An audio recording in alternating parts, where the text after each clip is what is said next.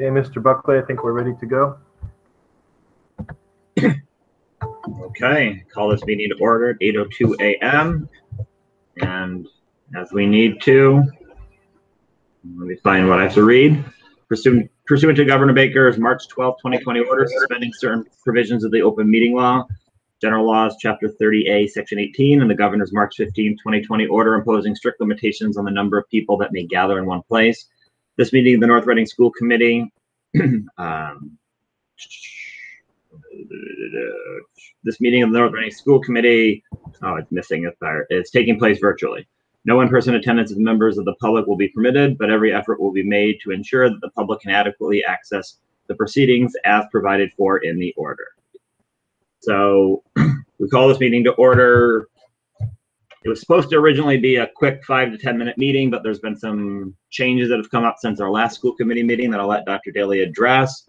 I will note that at least one member of the committee does have a conflict starting at 9 a.m. So the hope is that we can have discussion in about 30 to 40 minutes and then be able to vote on a couple of things that Dr. Daly needs approval on before he submits. So I'll turn it over to you, Dr. Daly, to set the stage.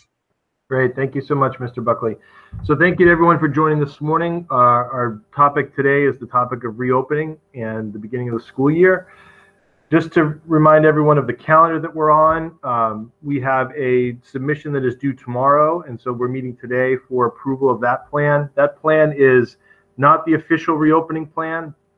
That plan is it's basically a 6 or 8 questions that are being submitted to the Department of Education for their feedback. They're collecting information to see how many districts are proposing based on the 3 models that we're looking at: in-person, remote, and hybrid, and coming up with a plan for each of those.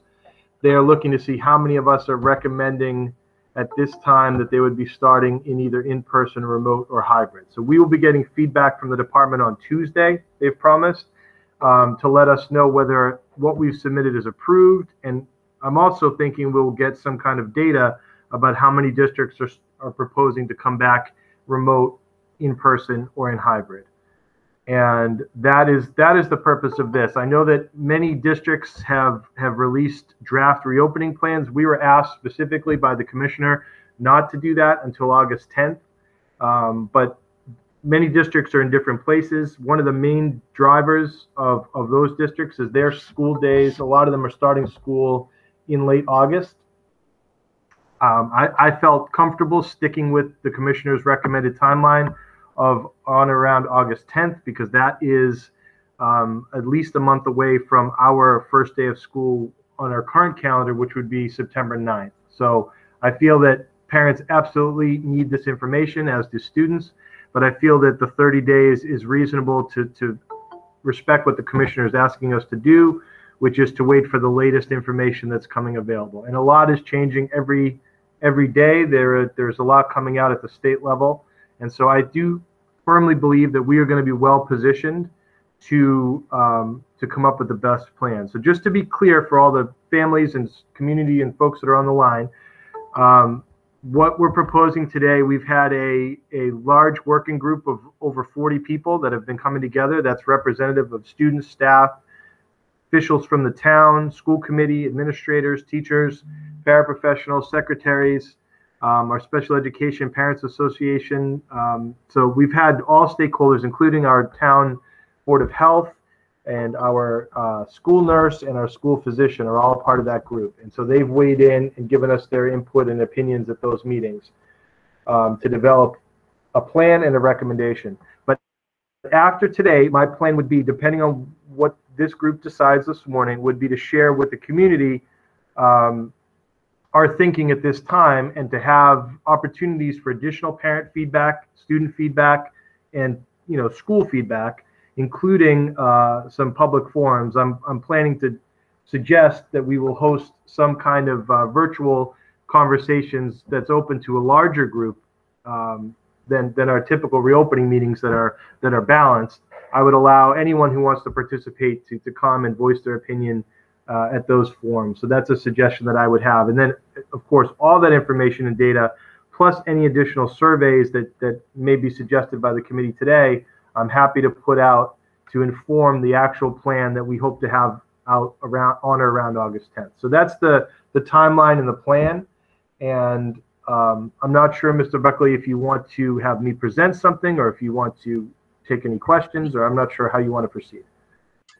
Well, I think we can just say that at our last school committee meeting, we talked about the 3 different plans that were out there that we have to submit. You know, just to be clear, you have to submit 3 different plans out there. The only thing that I think is potentially different is when we last came together, the thought process was we were going to encourage the all in person if we could, with 3 feet apart and face masks.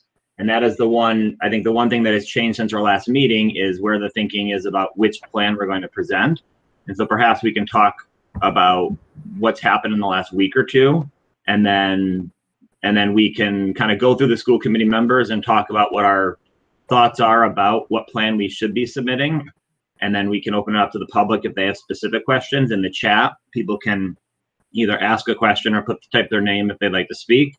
So I think we should just sort of explain, you know, sort of from last meeting, what's happened since then, rather than recapping everything that happened, you know, at that meeting and before. Okay.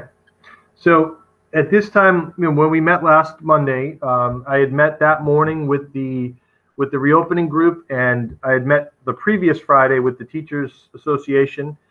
I thought we were on one page and one statement that we were prepared. We had done our feasibility study of the school. We were able to open, we believe we were able to open schools at a 3-foot distance between desks. We felt that the administrators are comfortable that that is a safe distance to be at, and they feel that that we would be able to bring all students back at that distance. That 3-foot distance is something that has been supported by the medical board in Massachusetts. So the governor has formed a board of the Massachusetts Board of Pediatrics and some other groups as well. The WHO has said that for children, they are lower risk of transmitting and that 3 foot is allowed. The CDC has held at 6 feet, but they have strongly emphasized the importance for students to come back to school. It's very clear that the CDC thinks students should be coming back to school in person. So we were prepared to move ahead with that 3 foot. To be honest with you, we are one of the only districts that I'm aware of. I'm not aware of any other school districts that are recommending as their model in person. That's not to say there are not, but I'm in multiple groups. I would say I'm in regular contact with 40 to 50 superintendents. The vast majority are discussing a hybrid, and we were one of the only ones as of last Monday that was still talking about in person. A major reason for that was I thought that we had all stakeholders on board. We started a group really before anyone that I'm aware of. We started meeting proactively to talk about this. We have newer schools, bigger schools with smaller enrollments at this time, and I was pretty confident that that was a driver for why we were in the position we're in. But one thing that changed, I had sent out a survey. I had data from our staff from our initial survey with a question that asked, are you comfortable coming back to school in person with the current guidelines? And it said currently 3 foot to 6 foot. I had 86.3% of the staff say that they're likely to return in person. 11.9% were neutral, and 1.8% indicated they were not likely to return given those parameters. And that's all staff that were surveyed and completed my survey. That's not just the teachers. But I did receive an email last Friday, the 24th, from the teachers union that they had done an additional survey. This came at about 1 o'clock last Friday. And they said that there's limited support for full-time in-person school when the school year resumes in September. There's extremely strong support for social distancing protocols if and when return occurs.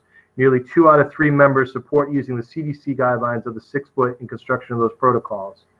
So I followed up with Mr. Kane, who's the president of the NREA, and it seems that we have a lot more middle ground to work with a hybrid model. So again, my goal is to deliver as many students back to school as possible. I still believe that the safest time for students to come back right now, based on what students are doing out in the world, going to beaches, playing some sports with modifications on the fields. I wouldn't be putting forward an in-person model if I didn't think that we could do it. But I do think that the larger charge that I have is to deliver to you today a model that I think actually can have traction, as Mr. Kane goes on to say here as well, that we want to spend our time developing and coming up with the best model that's actually going to be able to be implemented. And so that is why my recommendation today is going to be that we talk about a hybrid model that would be as many students as possible coming back to school. It would be a 2 days on, 2 days off model.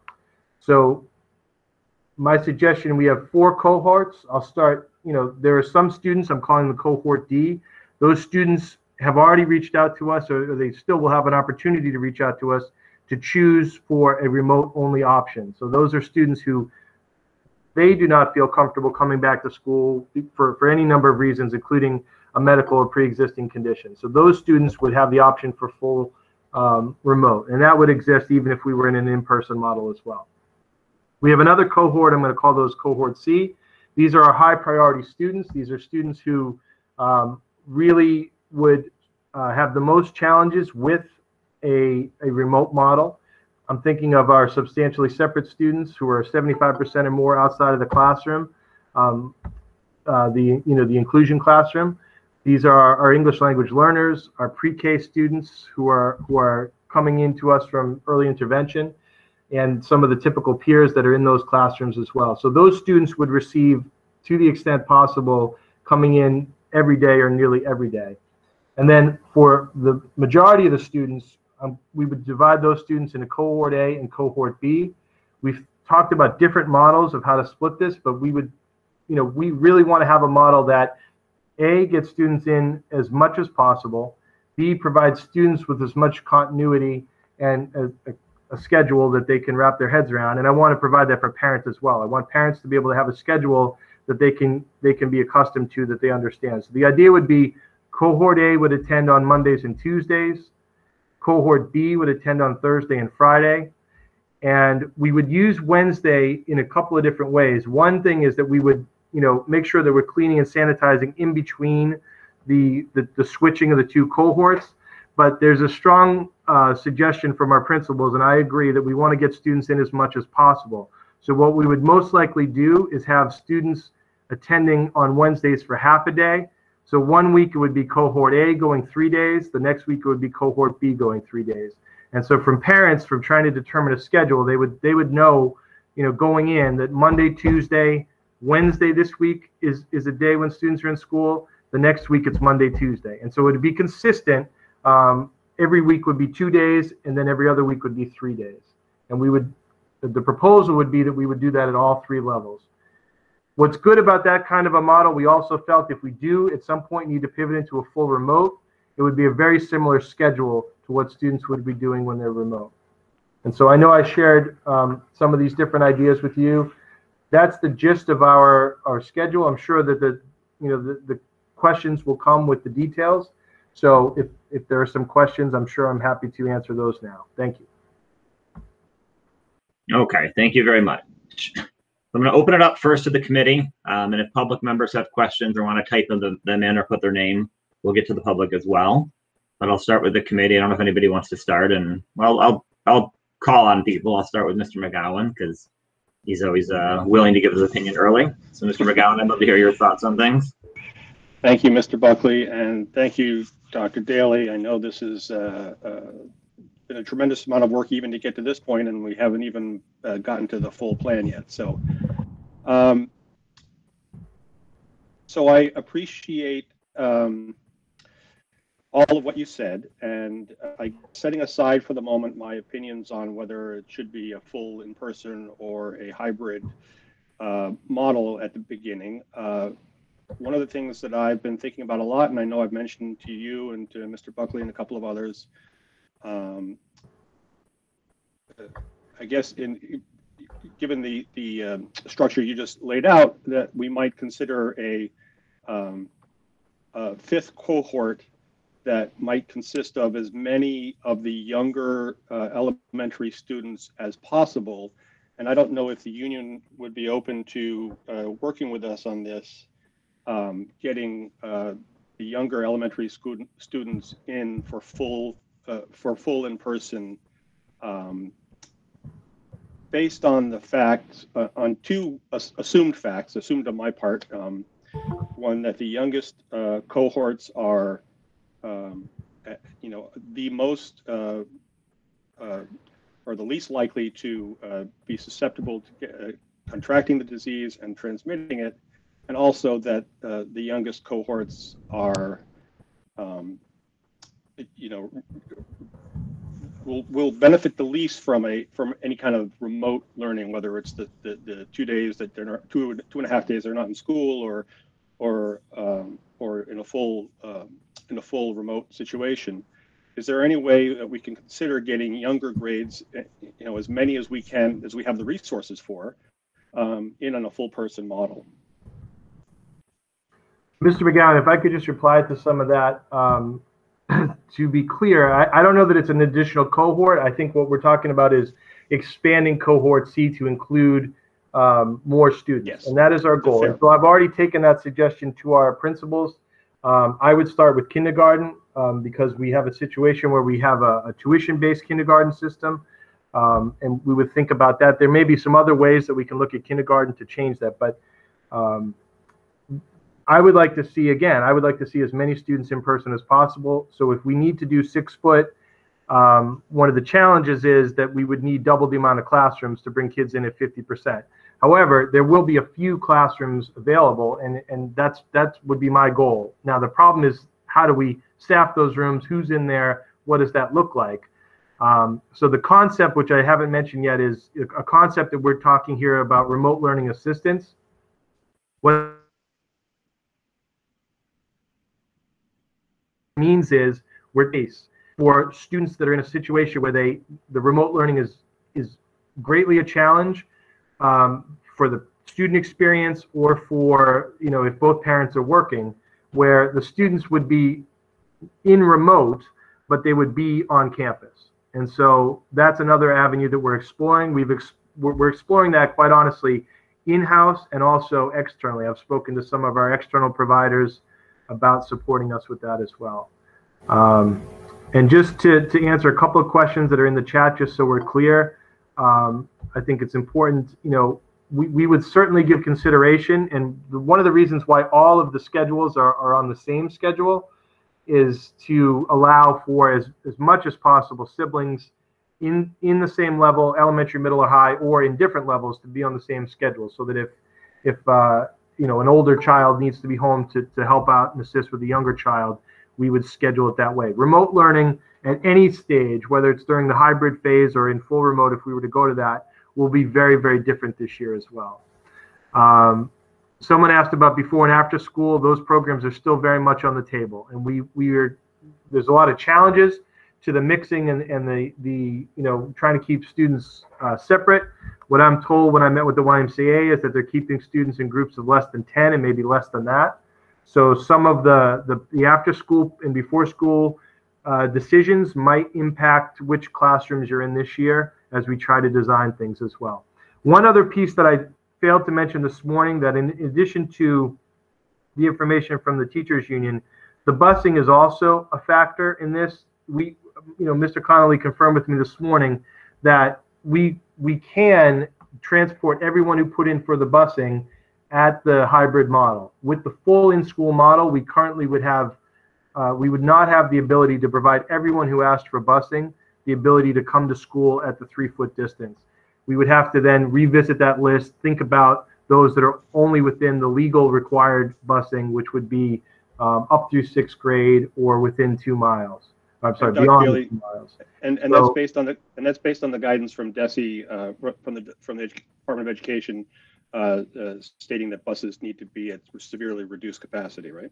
Exactly. So that is another variable as well. And I think it's fair to mention that we also brought the question forward to the Department of Health, the Board of Health last night, for them to weigh in on their thoughts about whether 3 foot or 6 foot was acceptable. They were not prepared to make a recommendation last night. They have told me that they are going to reconvene and give us more information on Sunday, but it's I made it clear to them that I needed to submit something tomorrow. At this time, there was not a ringing endorsement for anything less than 6 feet. But there also was, I don't think it's fair to say that they made a recommendation, because they really did not last night. Just to clarify on the kindergarten payments, at this moment, we have, our deadlines are the same, but we have extended a full refund up through September 1st, which will give parents at least, several weeks to fully have the final plan to decide whether that is the model that they want for their students this year. So there will be a full refund for those folks that have made a payment as of August 1st, because I think it's only fair to know exactly what you're enrolling your child in for this year. So I think that answers the questions here. Okay, so why don't we go on? Ms. Boutwell, do you have any comments? Yes, thanks, Scott. So, for me, to be candid, definitely a level of disappointment that we have the capabilities to go in person full time. And sort of here we're pivoting after many, many discussions. It seems rather odd to me that our survey of the teachers is so disjointed from that of the NREA. I don't know what had evolved in terms of opinions, or if it's a true reflection of our teachers. So definitely concerns there, and just wanted to be clear. I think the model that you put forward, meeting the needs of the feedback that you received is good. I don't know if on Wednesday you could consider a full day for folks and kind of not take a school day to do cleaning, maybe think about evenings or something of that nature. I don't know from a contractual perspective if that's even possible, but if we could, leverage as much time as humanly possible. And then the last piece is, I feel like, I know that there's cohort C, and I know that's going to be looked at. Right now, when you talk about those that are 75%, pulled into a separate classroom or what have you, I think there's a whole cohort of kids that are on 504s and IEPs where remote learning doesn't really work for them. They need to be integrated with other kids as part of their support. And I think that, for those folks and others to feel separated and to be in sort of have different expectations of them in school kind of puts them in a bucket that parents might not be happy about. So I feel like it's losing sight of that cohort a little bit, but I know that may be to come. And then lastly, I completely agree with Rich. I think that even for elementary school as a whole, remote learning is not very effective, and it puts a huge burden on parents. So the more, younger kids, even up to 6th, 7th grade, that we could get in person would be the ideal scenario for me. So I guess I'm just disappointed this isn't the plan I would want to approve. And just to be clear, I appreciate that. We definitely will work to increase those younger grades. There is a pretty significant space limitation. When you have the 6 foot of distancing in the classrooms, we really do not have enough classrooms at the schools to do that. We could possibly talk about using other spaces in town for some students to come in. Yeah. So we've explored that. It's not a very viable option at this time. So, and then I think with the 3 feet, Patrick, is the kid, if the parents are comfortable with the medical experts at the state saying their kids can be 3 feet apart, then let the kids be 3 feet apart and the teacher be 6 feet apart. The teachers don't have to get 3 feet from a student. So it doesn't really make a whole lot of sense to me, honestly. Yeah. And just to be clear, and one thing that I want to be very clear about too, in my position, I don't want this to be pitting teachers against parents, and I want to be careful to avoid that. We are all part of a team, and we're working together. And all of this needs to be collectively bargained. These are changes in working conditions. Even asking someone to wear a mask is a change in a working condition. And I want to be clear that if the teachers as a group feel uncomfortable coming back into this situation, then we have to negotiate and we have to bargain. And I want to do something that's going to be most effective for the students. And so that's why I'm hearing what they're saying and trying to work to get to the most positive result for the students. Understood. Okay, thank you. And just to remind people, I know if people want to type questions, we'll try to answer them in between, but I do want to hear from the committee members before we just open it up to the public. So going to Mrs. Imbriano. Mrs. Imbriano, do you have any thoughts or comments?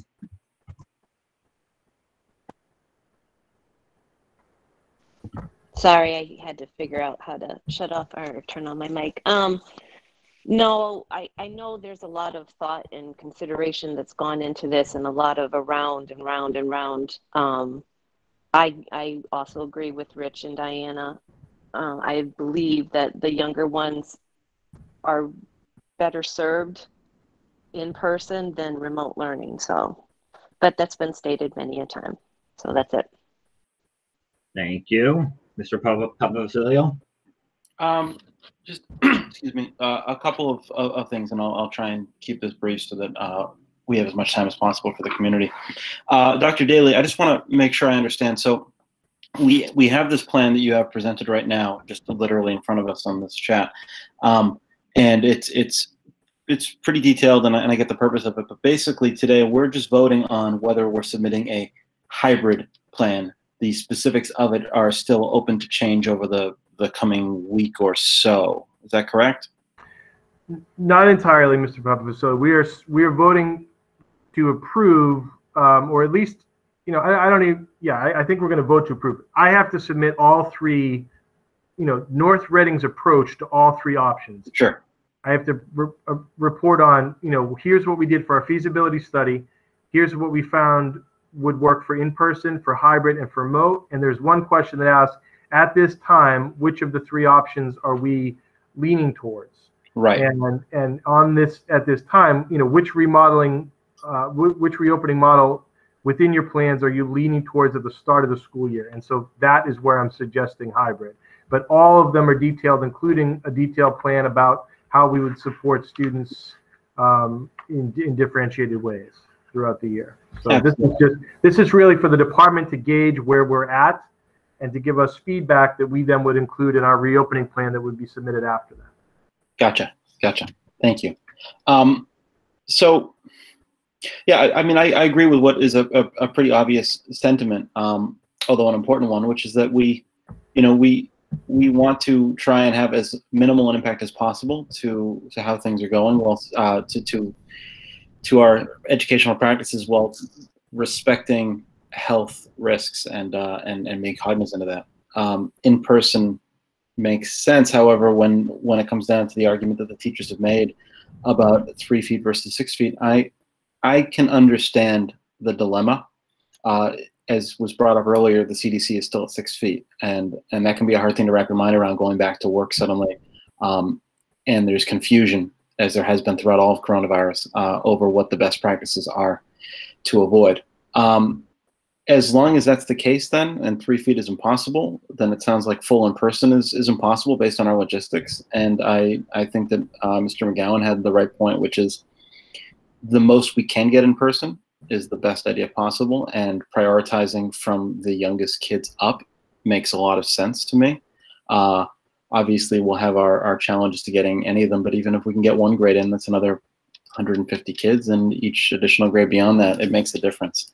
I feel for the parents, but I think, Dr. Daly, you said it best at our last meeting, which is that there isn't going to be a solution here that makes people happy. We're just going to do the best that we can with this. So those are my thoughts.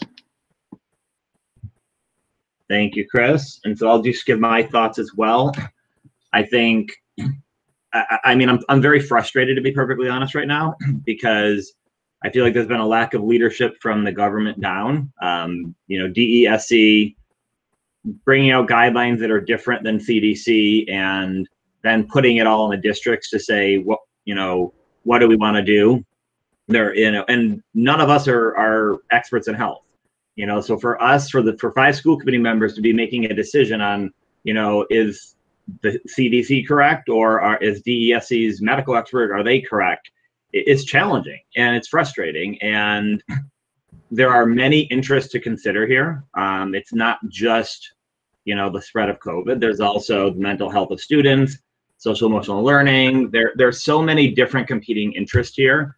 And it's just frustrating that it's being pushed down to each individual district to decide what they're going to do for health. And it's concerning to me. And so, I mean, my own personal thoughts here, I think we've had a working group for months to try to talk about this, and it's extremely frustrating that these thoughts came out completely at the very end of this whole process.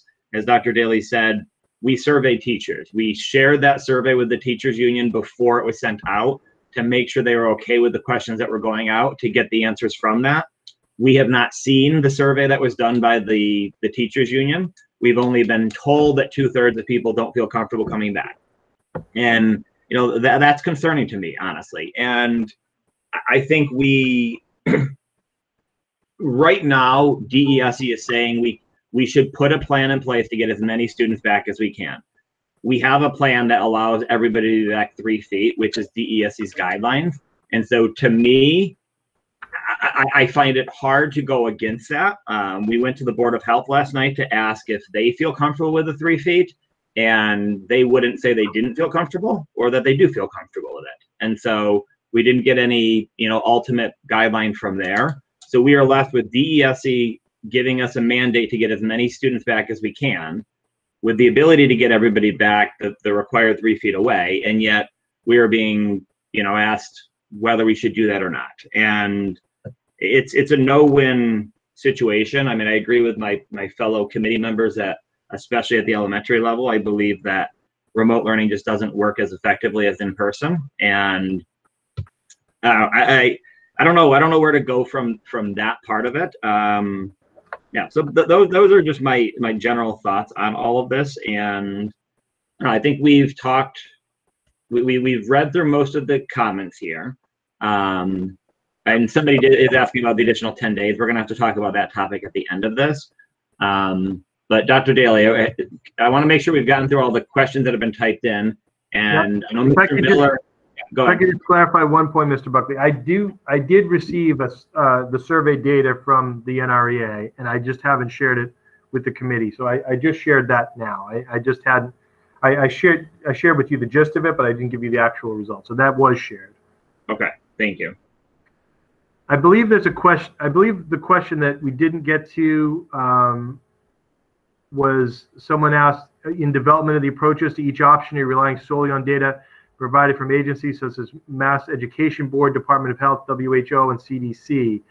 I would say those are the main providers of the data. Our local Board of Health, CDC, the World Health Organization, and certainly what the Massachusetts Department of Education is providing us as well. There are very strict guidelines and guidance that we're following. Some of it is mandated and non-negotiable, and some of it is left to local decision. But at the moment, I'm not aware of what other information we would be looking at. So I'm not sure if there's a follow-up to that question. There's a question about the 10 additional PD days. So it's not, just to clarify on that it's not the way the question's asked, you know, are we taking 10 additional days? That there's no option to take the days. The student year was cut from 180 days to 170 days. We now have to use those 10 days for professional development and training for teachers. There's no option on that unless the teachers union said we want to come back and have less than the 10 days. We possibly could negotiate that, but I'm not aware of anyone that is doing that. What that means is we need to discuss this morning what the calendar would be, and that's a conversation we're going to have in a few moments, and to determine what the start date is. We would be revisiting the calendar. I would not be, you know, just doing that willy-nilly. If we were to start after the 16th, we would need a waiver, and so that's all those days, by the way, have to be used before the school year. We cannot you know, use 5 of them and then get out 5 days earlier in June. We can't do that. We can talk about the other 2 days that we had in the calendar, which are professional development days for teachers, but we cannot talk about the 10 days. Will there be a survey to a parent to see how many parents would be willing or able to go fully online? Because we may be able to lessen the amount of students in the building. So the survey that we've already sent out did provide us with that information. But that is a question we could ask again to see. But you know, the able to go fully online is about 99%. There were 25, less than 25 respondents who said they had internet issues at home, and we will be providing internet support for the families that have trouble. So I'm confident to say 100% will be able to go online. There was a certain number who indicated, it was a very small number who indicated they were choosing to go online. So we can definitely ask that question again as a follow-up from today to see if there are more that would rather go fully remote.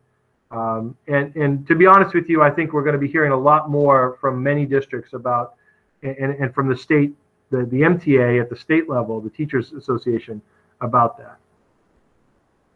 Does remote equal homeschooling, so parents will be fully responsible for the children? No. So remote, when I'm talking about cohort D and remote, and even on the days when they're not in school, that is fully provided by the school. It is going to look very different than it did in the spring. I would expect students to be engaged all day and for teachers to be engaging with students. So there's someone on the school side is engaging with the students. That doesn't mean 100% of the time synchronously, but it will involve much more. It's not going to be just doing homework or doing some assignments or checking in. Homeschooling is something completely different. If a parent wants to opt for homeschooling, they would complete a plan. That now is not provided for the district. Everything is provided for by the parents, and that is an entirely different process.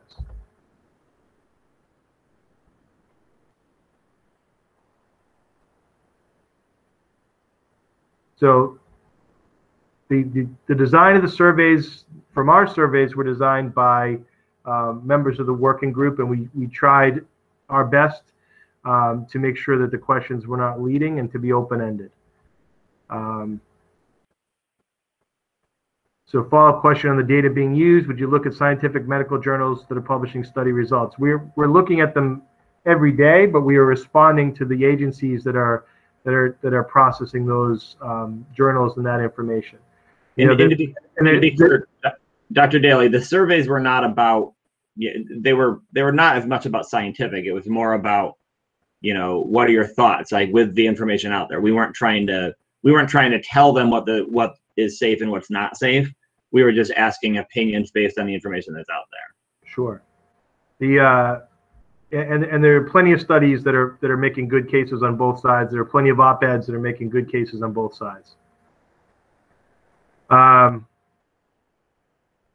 There is discussion about testing of students and teachers that is being discussed at the department. There is nothing definitive yet that's coming out about what will be available to schools for testing as far as COVID testing in schools.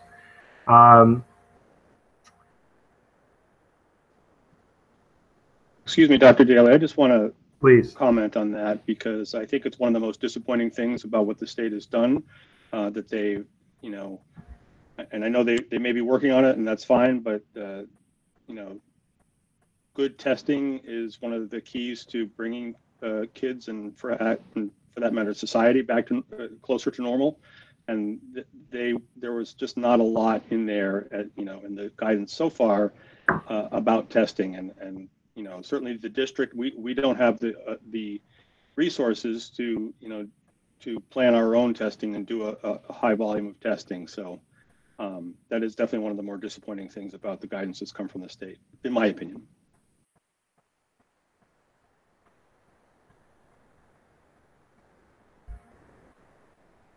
I don't know if you want to call on some folks that are asking to raise questions. Why don't we finish up? So Caitlin had a question here. In-person learning with 3 feet. Are we looking at K-1 students sitting in desks in rows for the majority of the day, no small groups, no cooperative learning? Yes, that would be, the school day is going to look different because of the guidelines. So it's going to look a lot more like traditional education.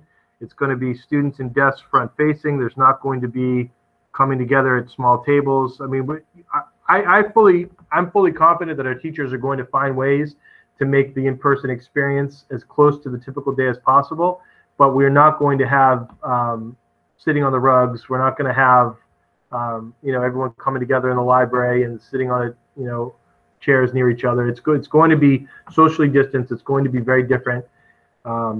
Masks are required. That's been very clear through this whole process. Grades 2 through 12, with strong recommendations for K-1 as well. To be clear, what we're going to do is create a culture that is very understanding and accepting, that it's going to be very difficult for students to do that all day long. But to be clear, it's not something that's optional. And so, yes, classrooms are going to be very different in a lot of ways in person. And to clarify, Dr. Daly, on that one, DESE does have protocols in place. So while they've kicked the decision ultimately to school committees and superintendents about what model is chosen, whatever model is chosen, if you're in person, there are certain protocols that have to be in place. And one of them talks about the distancing of desks, and they all have to face forward and things like that. So that is just a requirement that we have to do in order to have anybody in the schools. And the question about, is there staffing to connect with the remote, we have a few different plans that still have to be negotiated. So all of this has to be negotiated with our teachers union, but the way we're planning to do this, we're hoping to, my hope is to have the teacher able to teach in a different way, so that the teacher is teaching the students in front of them and the students who are remotely in slightly different way. It's not going to try to teach remote and in. It's going to try to think about, we're in a hybrid model, we're going to do hybrid teaching, and it's going to look a little bit differently. If we're not able to come to agreement on that, then we have to start talking about using our teaching staff and others in a different way. There is some relief this year on folks being able to teach outside of their licensure area. Right now, you can teach one course 20% outside of your license area, and there would be additional flexibility. The problem with that is that there would be possible less options in electives for students, because now I need to use teachers in those elective categories to teach core academic subjects. And that is not my preferred method. I would much rather have the teacher teaching their original class of 20 to 24 students, and they're teaching some of them in person and some of them remotely. And that's, I'm still confident that we can get there, and that's what I am going to suggest strongly. Okay, and Select Board Member Mr. Studo has a question. Mr. Studo? Good morning. Thank you again, all of you. I know this is, it's an impossible situation trying to find a reasonable solution. The question I have on the surveys, Dr. Daly, is there any way at least we can get clarification on the discrepancies between the teachers union one, I think, and ours, just because I feel that you made one comment that rang a bell and made me ask, we don't want any friction between the teachers and parents. However, if we don't get that clarified, I feel like, how do you tell parents that, you know what I mean? Like, that needs to get explained, because in my opinion, just because if there's any way we can reconcile the two, because saying, well, over here you were fine, but over here you weren't, and we're going to change our whole plan because of it. I mean, that's just not, I mean, it's almost like you're asking us as a leap of faith, just, we got this. Like, so just, is there any way we can get clarification or reconcile the two surveys? Well, the clarification would be that, first of all, one was later, more recent data. There were many more specific questions around what you're more comfortable with. So we can certainly share that. I can ask the teachers union if they're comfortable sharing their survey and their data more publicly. You know, some districts have written an open letter in the newspaper or taken their stance. You know, if I had to predict, I think we may be seeing some more of that coming from the teachers union. I don't know if Mr. Kane's on the call, he might be able to step in, or someone else that wants to speak there. But I'm not comfortable sharing their data without sort of discussing it with them first. But I think it is safe to say that in conversations I've had with him, you know, the questions that we asked were, are you comfortable coming back given these guidelines? And I was told that, you know, things have changed. Things are different. More data's out, more studies are out. We're seeing more, you know, upticks in cases, not necessarily in Massachusetts, but we're seeing, you know, Major League Baseball shut down, and, you know, things are happening. And there's certainly, if you're following what's happening across the state, you're getting letters from Westford Public Schools, Wellesley Public Schools, and the Mass Teachers Association is kind of, you know, bringing folks together to talk about their stance. So there's certainly a different climate than there was in the state, certainly, than there was when I put out the survey a few weeks ago. I mean, that's clarification without giving you the specific data. At this meeting, I'm not comfortable doing that, but we can certainly go back and say that that's important. I don't disagree that I don't want to pit anyone against anyone, and I don't want to make this on the backs of the teachers, because I think they do have a right. This is their job, and they are the majority of the workers in this district. And if they are uncomfortable coming back under the conditions we propose for in person, then it's their right to express that. So, Thank you. Okay. And I think Ms. Donahue asked about the timing of the surveys. I think the first one, they were probably a month or two apart, I believe, right, Dr. Dilling? Do you know? I'm sorry, could you repeat that? Do you know the timing of the surveys? When the remote learning group survey was and when the second survey was? I can double check. It's I want to say two weeks ago for the district survey. I know that the data that I have from the teachers union is from July 21st. I mean, ultimately, people are frustrated, and people are going to be frustrated. I'm frustrated. I'm more frustrated at DESE for kicking this to individual schools and then pitting schools against each other. And, you know, teachers are parents in other communities, and they have kids that are staying home, and, you know, one school district doing this and others doing that. And, you know, we have to work with the unions. And I think the public needs to understand why we're doing this and the differing information, because you hear some people saying, well, we can be back remote, and you're choosing not to be back remote, you know, and then you have other people saying, why is anybody opening at all? And so I just think it's important for the public to understand the reason behind this and where we're getting to this plan. Ultimately, as a school committee, we have to approve a plan going forward. And so we have to get to some sort of yes vote today. And yeah, I mean, that's kind of where we're at. I think there's another question or two, and then I think we'll just go to a vote just to approve the plan that has been put before us. So that, yeah, Dr. Daly, do you want to look at Cassandra's question as well? I'm answering that question now. Okay. To be different, this year students do need to be engaged when they are in remote. It's going to look different, and so the idea is that students will follow a schedule. Whether you're home in full remote, whether you're home on a hybrid, you will need to follow that schedule. That's coming straight from the Department of Education. It was very different. In the spring, we were all adjusting and reacting to something that happened on a moment's notice. We now have time to plan for this, and this is what it will need to look like.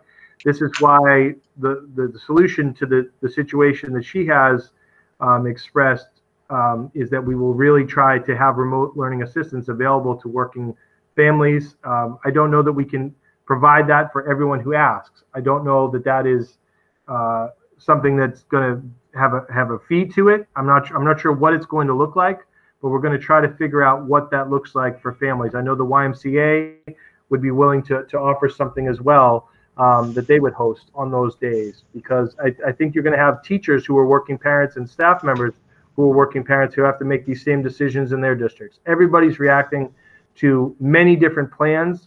We're doing a 2-day on, 2-day off model. Other districts are doing other things. And so everyone has, not everyone, but many of our staff have children at home that they have to make these decisions about as well. So it's certainly not optimal. It's not anything any of us are choosing. You know, we all want to be back in school in a typical way, but that's not possible at this time. I do think, given the time, Mr. Buckley, we probably need to go to a vote. Talk about this and then talk about the schedule. Yeah, and the only other comment I would say is the one challenge I have with this plan also is that there's no metrics in place about when we go to a different one.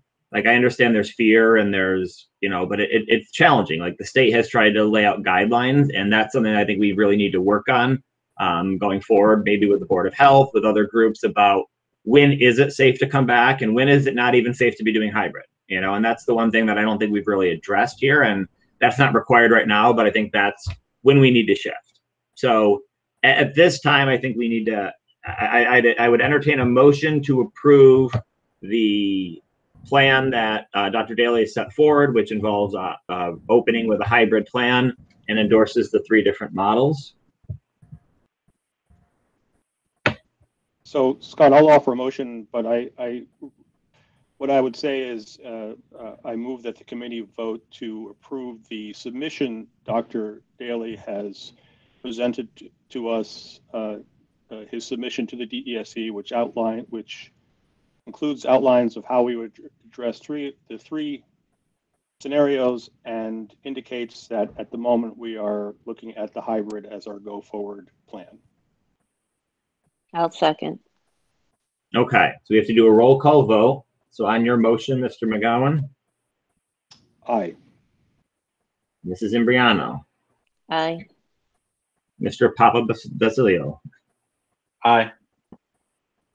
Mrs. Boutwell? Nay.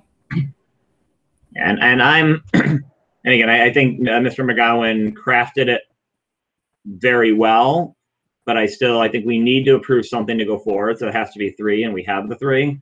But I still have concerns about, about what the guidelines from DESE are, and so I will also vote nay. So the motion will carry 3-2. Thank you, everyone. And I would, so Dr. Daly, do we also need to talk about the schedule now too, and the 10 days? Do. So what I would propose is that we come up with a tentative schedule for today that we can share out, and then at our next meeting we can officially vote on a new calendar. My suggestion, I discussed with Mr. Peter Kane from the NREA for the possibility of what we would do with those 10 days and how we would use those 10 days. We had originally had some conversations when we set the calendar at the beginning of the year to start after Labor Day. If you recall, seems like 1,000 years ago, but we were discussing that last year for this year. And at that time, we discussed the possibility of the teachers coming back prior to Labor Day with the students coming back after. There was some discussion, but ultimately we decided that everyone starts after Labor Day. Given the urgency to bring all of our students back into this hybrid model and to start it as smoothly as possible, I made some suggestions, and we discussed possibly having the teachers come back for 1 day on September 3rd, which would allow the students to start on the 21st. Remember that everything that I need to do would require a waiver if we go beyond the 16th. If the teachers came back on September 3rd and did not come back on September 4th, we would be able to start on the 21st, which would give us a clean start for the Monday of our cohort on the 21st. That is a bit late, and I did hear from some of you as well that was a bit late. We also discussed having the teachers come back on the 1st, 2nd, and 3rd, not coming back on the 4th, which would allow us to begin on the 17th. So I would be requesting a 1-day waiver from the state for folks to come back on the 17th. We would probably start then with the cohort B for 2 days and then cohort A.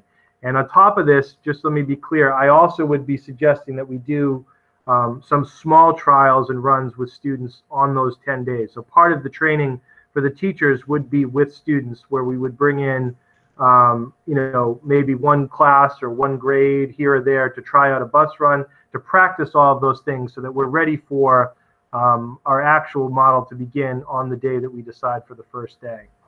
The teachers union ultimately got back to me yesterday and rejected both of those proposals, suggested that we begin on the original day, which would be September 8th, which would mean that students would start on the 22nd of September, which is a Tuesday, which at this time, I do not think that is a good suggestion. I do not like the idea of starting a 2-day on, 2-day off model on a Tuesday. It does not make sense to me. And so my suggestion to you, I would just say, if we are to start on September 1st, which is, again, the teachers union consults on the calendar, but ultimately the committee decides on the calendar.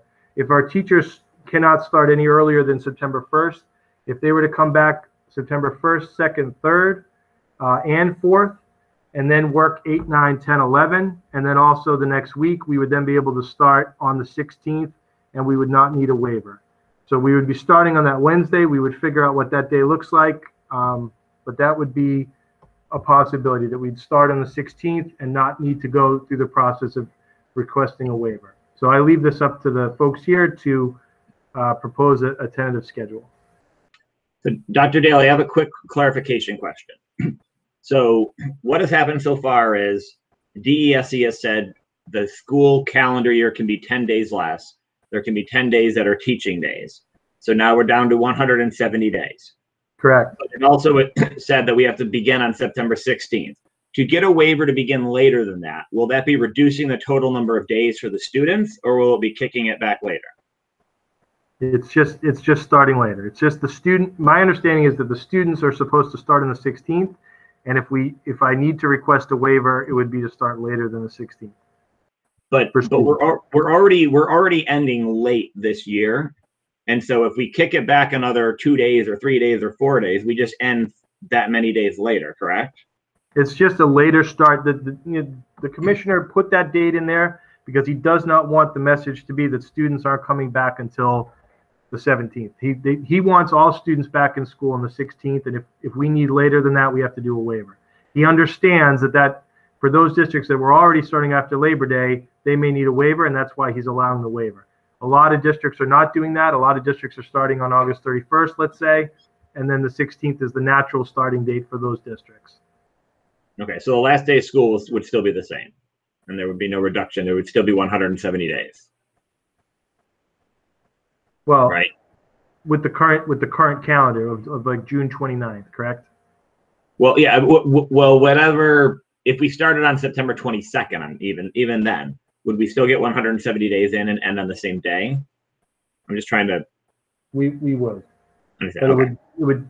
I'm not confident that would be approved by the Department of Education. Yeah. So what we're saying is whatever our start date is, whether it's on or before the 16th or afterwards with a waiver, we still have to get 170 days. So we're in danger if we do get a waiver, if we do start after the 16th, we're in danger of running out of days, especially if we have snow days and all that. But we'd be in danger of running up against that June 30th deadline, is what you're saying, is what you're worried about, Scott, right? Yeah. Interestingly, to clarify, it was asked yesterday on a call whether there is a such thing as a snow day anymore, and we are operating under those don't exist. It would be remote learning days. Interesting. Yeah. So we would be able to not have snow days. So that does give us which could allow us out a little bit earlier in June. And just for the record, I'll clarify that Mrs. Boutwell had to drop off the call, so we have 4 committee members here now. So, I mean, my thoughts on this, I'll jump out first in this one and just say, I think September 22nd is too late to begin. I mean, if I would be, more than willing to work with a waiver with the teachers union to try to do something that's convenient for them, where we begin on a Monday and it's not, that late. If I look at the calendar, yeah, I mean, September 22nd is a Tuesday later on. I mean, I don't know. I mean, I think that's very, very late. And so I prefer not to do, I wouldn't want to do that one. I would frankly rather get back as soon as we can. And so I would, if we can't come to some sort of resolution that everybody likes, I say we try to not need a waiver and just get back on September 16th as we're being told we have to do. And then we move up the official start date, but then students come back on the 16th. But I'd be open to hearing other arguments to start a couple days later. But I think only with the consensus and agreement. Otherwise, I would say we should start as early as we can. I don't know what other people's thoughts are. Rich? So I would say I agree. I don't. Given I think we're already I think it would be a lot to ask for parents to wait. Even the 16th is hard. So I think we should apply these 10 days as we see, whatever seems to work best for getting classes started at the full level, or whatever our full level is, by the 16th. So however that works backwards. But I think it's an important point too that Dr. Daly made, that we may be, parents should keep in mind that we may be trying to do some, I guess you might call pilot testing in the days leading up to the 16th. But in terms of the actual schedule, I would agree with you, Scott, that we shouldn't start any later than the 16th. Chris, thoughts? I agree with what you guys are saying. If administration and teachers have a common ground on what they think is the best starting point, 16th or earlier, that's great. And if not, then we'll just have to make something fit, because I agree. I don't think we should go out of our way to push back the start date. Janine? Well, just to clarify, I mean, the teachers, the Go ahead, teachers, we're not agreeing with a schedule that has them in the 10-day period starting prior to the 8th, right? Dr. Daly? Right. So we're Correct. making this decision, X the teachers. To agree with the teachers would be to start with students on the 22nd, which is a Tuesday. I cannot recommend that. I could be, I think there are other dates that we could consider that are earlier than that. The 21st at least is on a Monday, and that's clean. But I know that that's late, and I don't know that would be approved. I would be comfortable asking for the 21st. The 17th would be starting on a Thursday, which would just basically start with the cohort B coming in those days. That would allow the teachers to come back the 1st, 2nd, and 3rd and have the Friday off. Very traditionally, and to be clear, in those districts where they have negotiated to come back on August 31st prior to September 1st, they have in their contracts that they have the Friday before Labor Day off. To start on the 16th, we would be asking the teachers to come back on the Friday before Labor Day, which is very commonly not a day that folks that start before Labor Day are required to work. So if we were to start on the 17th, they would be working the 1st, 2nd, and 3rd, and they would have that Friday off. We would need to request a waiver for that one day. So that's a good point, and you said that already, and it's good that you reiterated. I can see how the 17th makes sense as the beginning of one cohort's 2 days. That certainly would make sense. I guess I could be in favor of that as well, and asking for the 1-day waiver. Yeah, I think the 17th makes the most sense personally, and I think I'd like to get an agreement from people, but I believe the 17th works the best. Janine, you have thoughts? No, I'm in agreement. The 17th works. So my next step would be to request the waiver. I'm fairly confident that giving us a 1-day waiver would pass. If I explain that we traditionally start after Labor Day, our contract allows us to start no earlier than September 1st. We'd ask the teachers to work the 1st, 2nd, and 3rd. That would impact now our new teacher orientation, which was scheduled for the 1st and 2nd. I would be rescheduling that to Monday, August 31st. And I would be combining the 2 days into one. Quite honestly, it's it may even be virtual for some of the parts of it. So I think we can do that in 1 day. I may have to do a 2nd day later in the year as a part of our new teacher orientation program. But I would do that on the 1 day on the 31st. They would work on the 1st, 2nd, and 3rd. They would have the Friday off before the Labor Day weekend. They would come back, work the 8, 9, 10, 11, and then then when they come back that next week, there would be a few days of training, and the students would begin reporting for their full days of school on the 17th.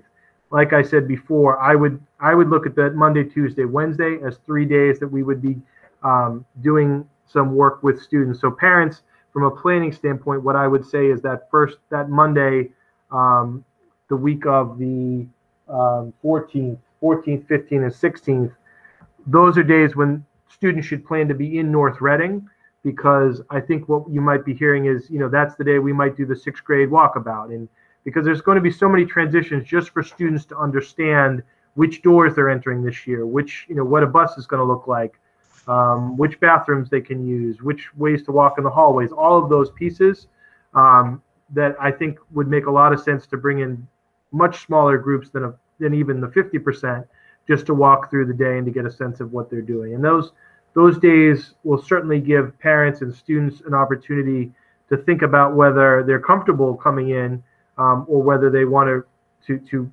move into that cohort D and do more remote work. That I could see that happening if a student says there's no way I can can do this, I think we would respectfully allow them to move into that cohort if they needed to. Okay. So it sounds like we have a consensus to try to aim for the 17th, where we start there. Yeah, and again, I mean, if just because some kids are in school, the other kids will be starting their remote that day as well. So right, everybody's starting. It's just where they are. So we don't need to vote on this right now. This is just kind of advisory, and we'll vote on the calendar later, Dr. Daly. I think what you're doing is this is the discussion for a tentative agreement that I will communicate out to folks as tentative. I will request the waiver, and once that's approved, I then think at our next meeting, I'm hoping that process is pretty simple. We will be able to vote on an amended calendar, which again, you know, there may even be some other conversations we have, but at this time, it doesn't impact the other end of the calendar too much, other than what I shared earlier. You know, we still have to plan for 5 days with snow days, but I think that whole conversation was blown out of the water in March, right? About the idea of what is a snow day, and if we're doing some days this year that are remote days, then I think a snow day could also be a remote day. So that was clarified by the commissioner yesterday. So I think, you know, we will not have to be as concerned with those. You know, that was one of the big concerns. Was right now the last day of school is the 29th, but I think if we can think differently in terms of the snow days, it would not be quite that late, which is a positive for our calendar. Okay. So I will be moving ahead. Just to clarify, I will be submitting this to the state for their approval.